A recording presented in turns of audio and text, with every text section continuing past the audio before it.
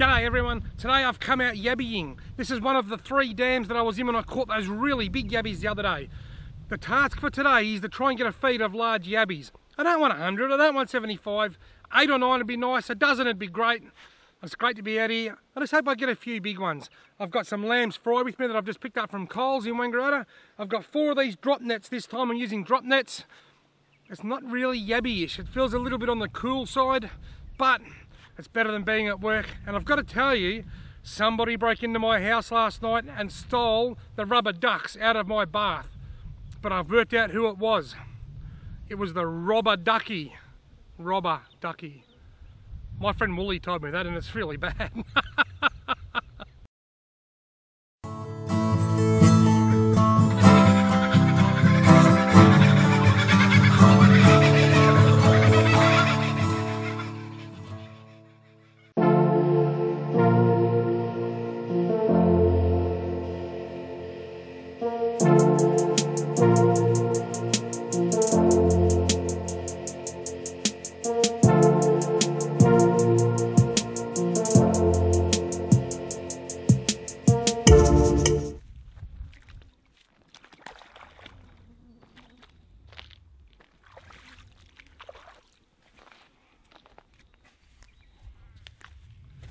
The combination of this long stick and my gumboots mean I can walk out a little bit, lower the net down, ensuring it doesn't get tangled when I throw it on an angle.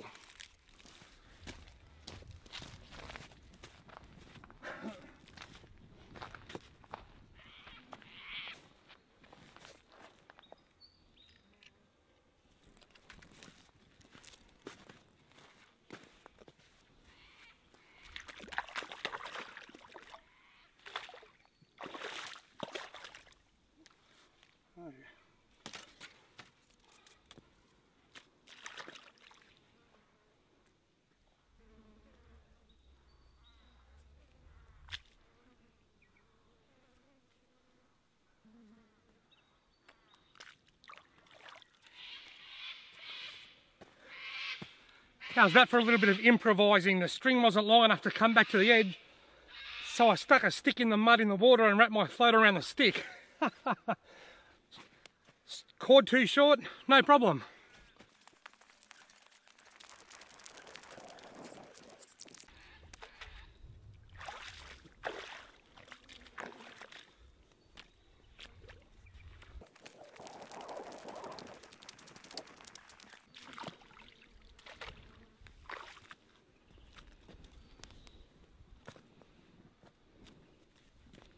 Rightio.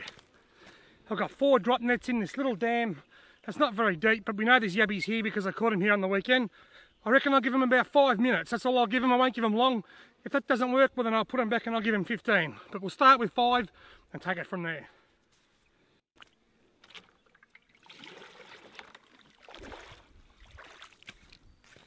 It's always a good idea to put the water in your bucket before you actually check your nets. That way, if you do happen to hit the jackpot and get quite a few big ones, you're not going to put them in there to kill each other. They've got a bit of water. And if you do get quite a few yabbies, one good tip, get a heap of dry grass and put it in the water with the yabbies, and that'll just help keep the yabbies separated from each other, and it'll also allow them to climb to the top to get air. If you've got plenty of yabbies in your bucket, put some long dry grass in there just to keep them separated. You got to keep them separated. Right, well these nets have only been in around about 5 minutes, but I think that's long enough in a dam that I know has got a few yabbies in it. So we'll check it, and if I don't catch any with 5-minute intervals, well maybe next time I'll give them 10 or 15. I've got my stick. I don't need the stick to pull the nets out, but I do need it to lower them back down if I want them to sit on the bottom of the dam properly. This is the exciting part. Let's go and check them.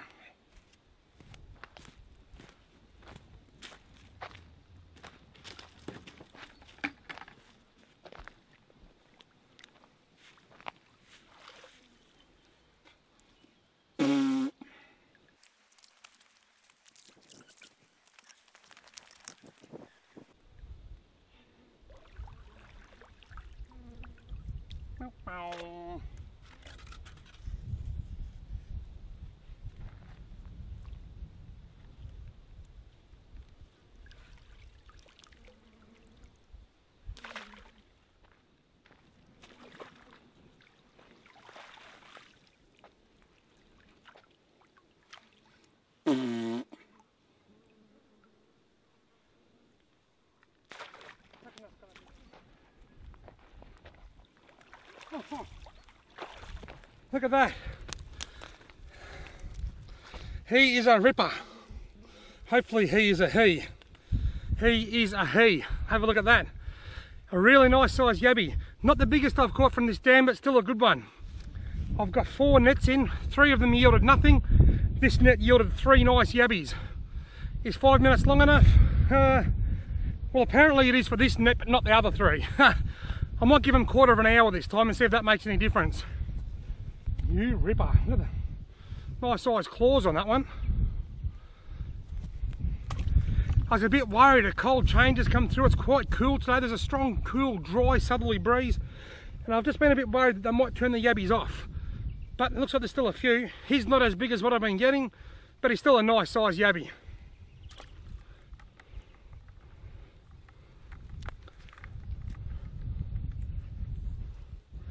Sometimes when the yabbies won't let go, a little trick you can do is just hold them, let them hang like that. Even if you let them hang above the water. Dip their tail in the water and they go. Once they've got their tail in the water and they're holding onto the meat, they'll let go of the meat and head for the water. So tip the net upside down, dangle the yabby's tail in the bucket and he'll let go for you. Now put this back in.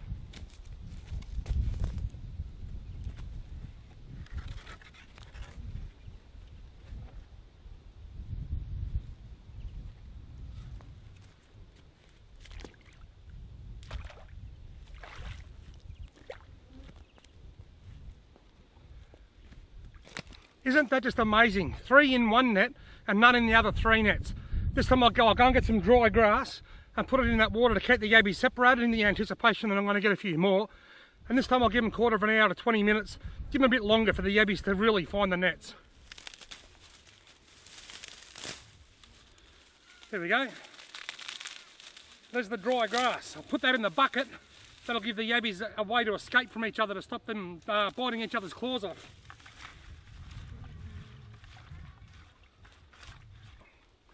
It'll also give them a way to climb up to the top of the water to get some oxygen out of the air. Rightio, it's time to check the nets again. I was going to give them 15 minutes this time, but I thought I'll just give them a bit longer, so I've given them 1/4 of an hour instead. Let's see if there's any yabbies on them. Whoa! Did you see that? Did you see the size of a huge big black one, that big, right on the edge of the net when I pulled it out? Next time I'm going to use the stick to help me lift it up to prevent that from happening, because he was a monster, but at least I know where he is.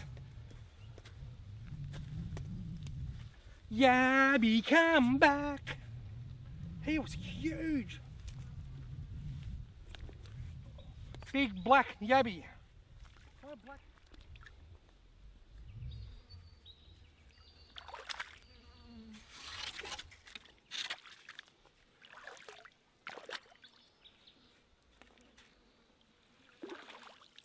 No, nothing.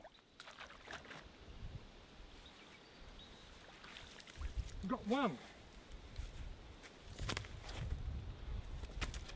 I've got one in here.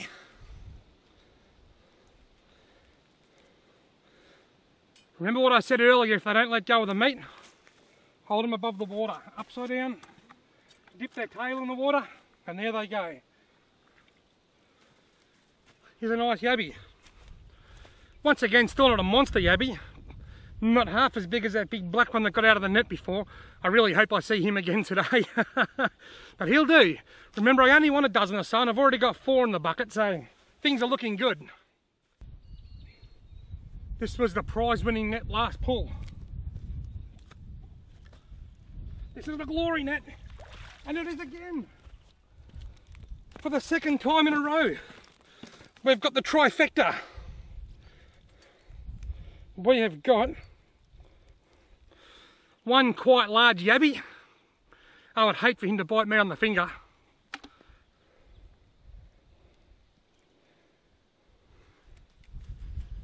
He doesn't want to let go.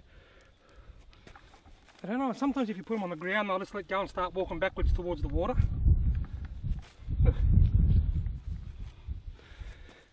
He's quite a nice yabby. Notice on this yabby, and you see this a lot with yabbies, they get these really little white things on them that look like leeches. They're just some kind of a parasite. They're They're harmless to us, but what I do, before I cook them, I put them in a bucket or a sink or a tub or something and put a heap of salt in the water, and the salt in the water just forces these little parasites to let go and leave the yabby squeaky clean before you cook it. I think I've got 7 in the bucket. Things are looking promising. I really want that big black yabby to come back.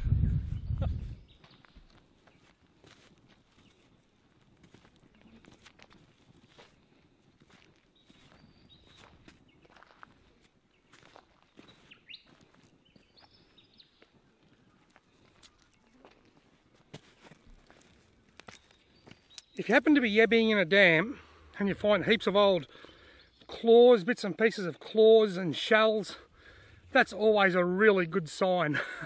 That's something you can look for when you're doing a bit of reconnaissance work or a bit of recon work looking for a good dam. Look for a dam that's got claws and shells around the edges of it, because that's obviously a sign that there either is or has been yabbies in that dam. Righty, yeah, it's time to check the nets again. I really hope this big black one has made its way back into this net. I'm using the stick this time.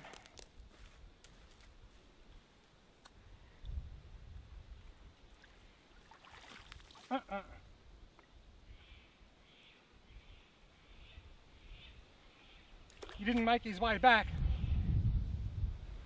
Right, now if this net doesn't have any yabbies in it, I'll leave it out.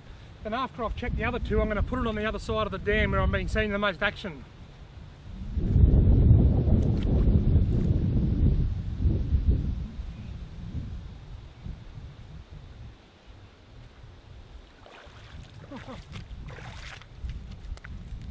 Here we go, I've got two.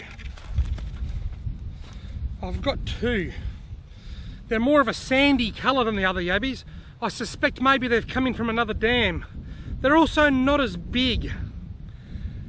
What I might do, I'll keep them for now. That way if I don't catch too many more, I've got to feed. But if I get a few more big ones, when it's time to go home, I'll throw them back.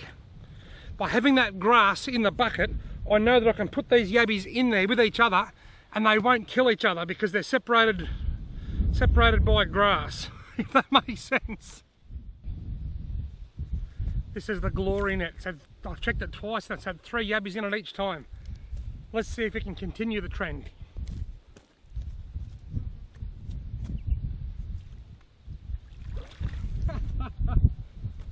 It's gone 3, 3, nothing.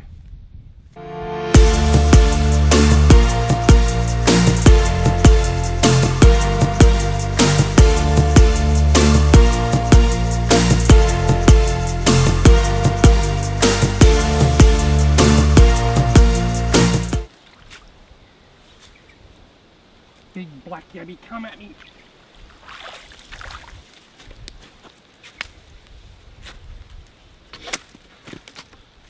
Ever since I lost that big black yabby in this net before, I haven't had another touch, I haven't seen another yabby in it. What I'm going to do is I'm going to move the nets. Now also, this is the last time I'm going to put them in. I'm going to check them now, then I'm going to put them back, then check them in about 20 minutes for the last time. So what I'm going to do is I'm going to get my hands and crush the meat and try and bring some of the muddy, bloody, yucky meat out from the inside just to make it smell a bit stronger. You see that? It's all pale and anemic looking. If I poke my thumb through there, it's a much darker red and bloody on the inside. You see that? It's a little bit gross.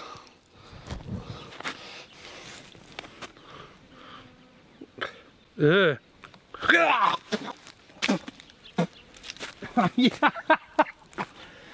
Sometimes I don't know why I do the things I do.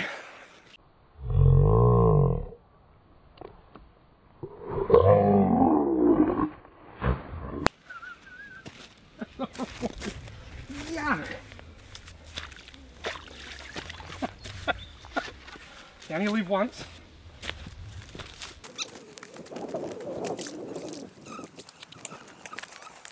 That was not one of the smartest things I've ever done. Spare of the moment thing, I thought I'll just do something crazy. That tastes terrible. Raw liver that's been in that dirty water for the last hour and a half. Bloody beautiful. I just caught a really nice yabby with one claw, one huge big claw in the last net. But we had a camera malfunction, so you're not going to get to see that bit of footage. So I've checked 2 nets and I've caught 1 big one with 1 claw. Let's see if this net's done any good.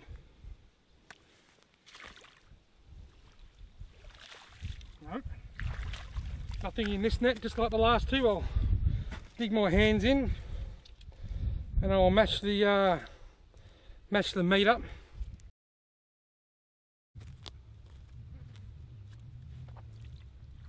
Oh yeah, look at this! Look at this! We've got a little baby carp. I believe that's a crustacean carp. I'll throw into buggery.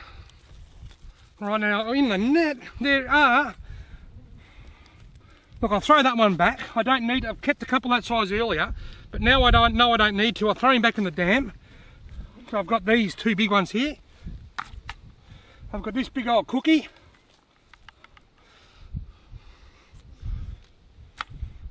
This one's not a bad one, I'll keep him. I'll keep this bigger one. Oh, whoops, missed the bucket. Sorry, mate. And I'll put this one back in the dam. I've got a couple in the bucket that size already. I probably didn't need to keep them, but I didn't know I was going to catch all these big ones now. So I'll throw him back as long as the other couple I just threw back. Things are looking good.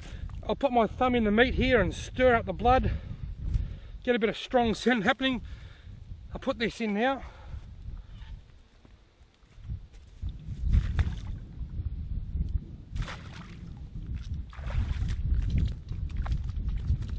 Right, yeah, that's exciting. I've got probably 12 or 14 nice yabbies. I'm going to leave them in for the last time. I'll do the final pull. I might give them a bit longer this time. I might give them 25 minutes to half an hour, then pull them out and go home. Right, yeah, folks, I've had to change cameras because I'm having a few memory card issues with the other camera. So the audio won't be as good. Hopefully there's not too much wind noise. Now we're going to check all 4 nets, pull them out and head home. Let's see if we can just catch a couple of monsters on our last run around the nets.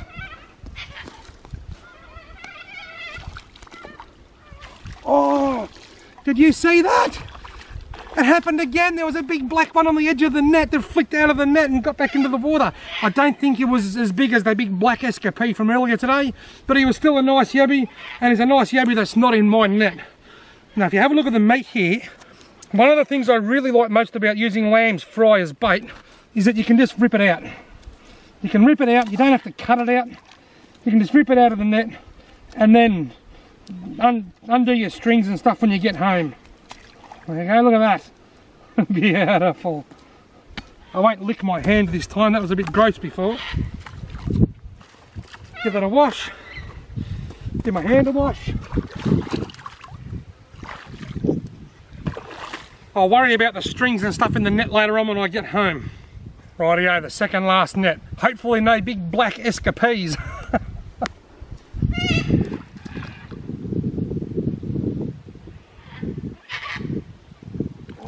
Oh, look at this!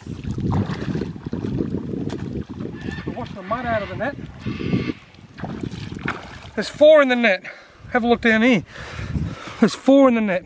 This one can go back. He's a nice yabby from some dams, but not so nice from this one. This guy's actually got a nice sized tail. He's not going to enjoy his time in the bucket too much though because he hasn't got any claws. He's easier for me to carry though. And this one, yeah, I think he'll do. So I've got 3 more to put in the net. Rightio, second last net.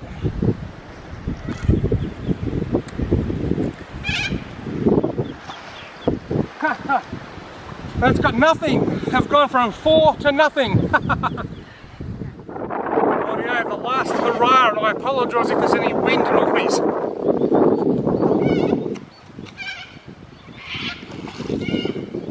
Right, I've got 3, but look at the size of this big one.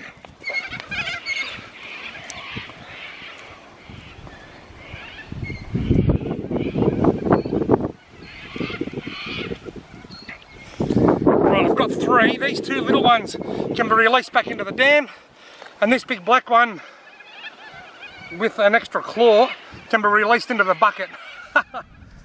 Rightio, now this is the last thing I'm going to do before I head off. I've already checked my nets, I've put them in the car ready to go. I'm going to sort out my yabbies because I've kept a few smaller ones when I first got here earlier, not knowing whether I was going to get a few big ones. I've got more than enough big ones, so I'm going to put the smaller ones back. So what I'm going to do, I'm going to pull the grass out of this bucket here. I'll put all that on the ground beside the bucket. I'll tip a heap of the water out. So I'll tip everything out. I'll tip it all out onto the ground here. And there's my catch. I want these big ones. 3, 4, 5, 6, 7, 8, 9, 10, 11, 12, 13, 14, 16, there's 18 in there.